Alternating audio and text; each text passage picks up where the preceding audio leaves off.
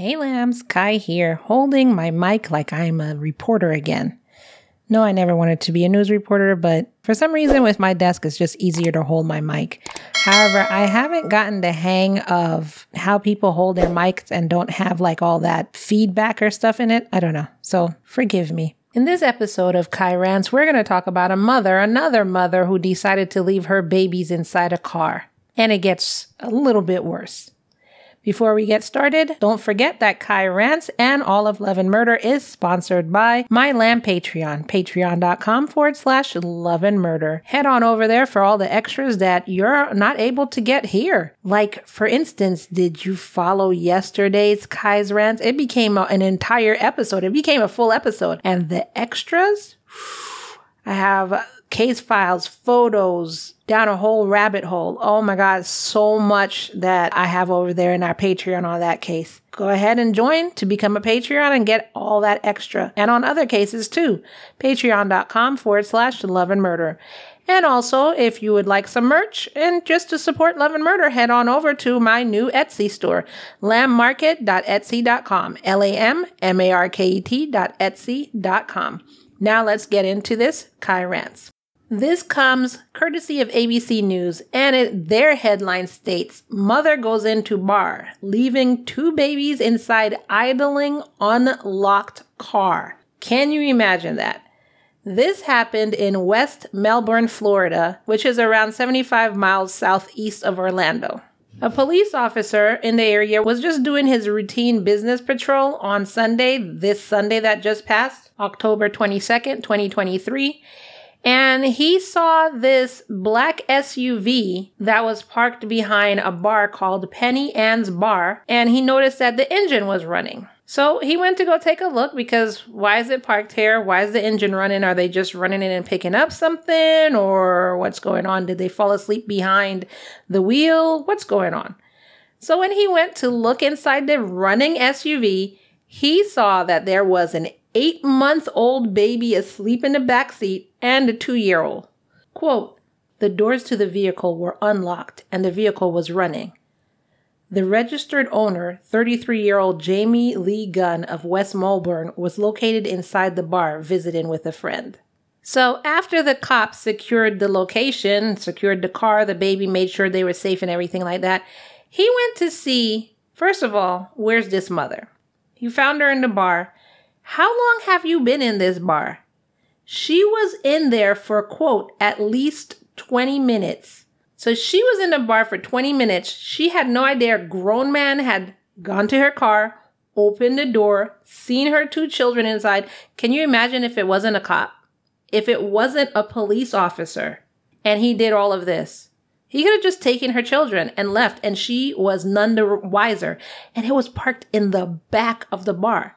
So, like no foot traffic is really going through the back of a bar. It's usually through the front. So it's like people wouldn't even notice if this were to happen. Anybody could have come in there, done anything to her children. Nobody would have noticed because it's in the back of the car, in the back of the bar. They could have literally just jumped in her car and driven away, taken her children and the car. And she would have not known because she was inside visiting friends. So when the officer let her know, either the officer let her know because his partner was out there with the children, or he told like someone in the bar to let her know that I'm out here with your children. When she found out, well, let me say this quote so you could just hear it for yourself. Quote, "When Gunn learned law enforcement was outside with her vehicle, she was more concerned about going to jail than the welfare of her children." I mean, wouldn't your first question be, are my kids okay? I mean, I guess if you would leave your kids in that state, you really don't care if they're okay. People are telling me to be nicer. Yeah, I don't know. In this situation, I can't be nicer. There's no way that I could think that she cares about her children if she left them in that state. I know some of y'all, very few of y'all have asked me to be nicer. But how can I spin this to be nicer? Like, you can put it in the comments below if you can spin this to be nicer, but how can I spin this to be nicer? She left her children in the back of a bar at night in a car that was on and the doors unlocked. In what universe can I make it nicer on her? I don't know. And I guess the police didn't know either because she was immediately arrested and charged with child neglect and taken to the Brevard County Jail with a $15,000 bond. Jamie does have a criminal history, which is contempt of court, possession of drug paraphernalia, forgery, and driving with a suspended license. So, I mean, her criminal history really has nothing to do with her children, so it doesn't sound like she's abused her children or anything like that. She's just careless, I guess. Not really sure. The children were turned over to a family member, and Department of Children and Family Services were notified to conduct a follow-up investigation. So what do you think about that case? I'm to, and you can't see my hand, but it's above my head. I'm up to here with these people and not giving a damn about their children. Like, this is the second Ky Rants I've done about a child in a bar. I mean, is a bar really that important? And if it is, why aren't you leaving your children like this where your children are now? Why couldn't you have left them with a family member if you really, really needed to visit your friend so badly? Or why couldn't your friend come and visit you? That's my question. Why could your friend not come and visit you? And some of the comments on this one is somebody named Dano said, Mother of the Year candidate. Sad to think she's going to get the custody of these kids back after a slap on the wrist. Gobo said, unbelievable, just horrible, doesn't deserve to have the kids. Which I agree. Someone else, QM, said, my father used to leave us 3 daughters in the car while he went into the bar in the late 70s. I suppose we didn't know it was wrong until we got older. We did hate it, though. I also remember my mom finding out. It never happened again after that. See, your mom wasn't about that life. Your mom said absolutely not. I don't know what's going on in your father's head. Not to talk about your dad. I'm just saying I don't know what was going on in your father's head. But your mom shut that down right then and there. Someone else said, if she's allowed to have custody of the children, it will be just a matter of time before they are dead. Yeah, I don't know if I'll go that far.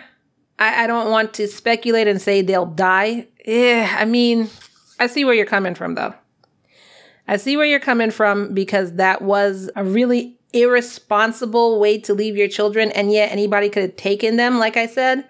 But there is no, well, I'm going to say based on this, there's no evidence of her abusing them or literally neglecting them to the point that they're going to die. So I don't know if I'll go that far. Do you lambs agree? Let me know. Another user named Joyce said, she might as well have put a big sign on the car saying, attention, human traffickers, perverts, here are some free victims for the taking. That's what I'm saying. There might as well have been a big bold sign pointing at the car saying that. Anyway, what are your comments on this? Let me know in the comments below. I want to know what your thoughts are on this. And if you haven't already, listen back to yesterday's Ky's rant because, oh my God, that one was just a doozy. Wow. That one, that's all I could say about it. Wow. It was a doozy. It started off with me thinking one thing, in the middle I changed, and then I went back to thinking another thing. Like, whoo, that was a journey. Anyway, that's all I have for you today for Ky Rants. I'll see you in the next episode. Remember, all love and no murder. Bye.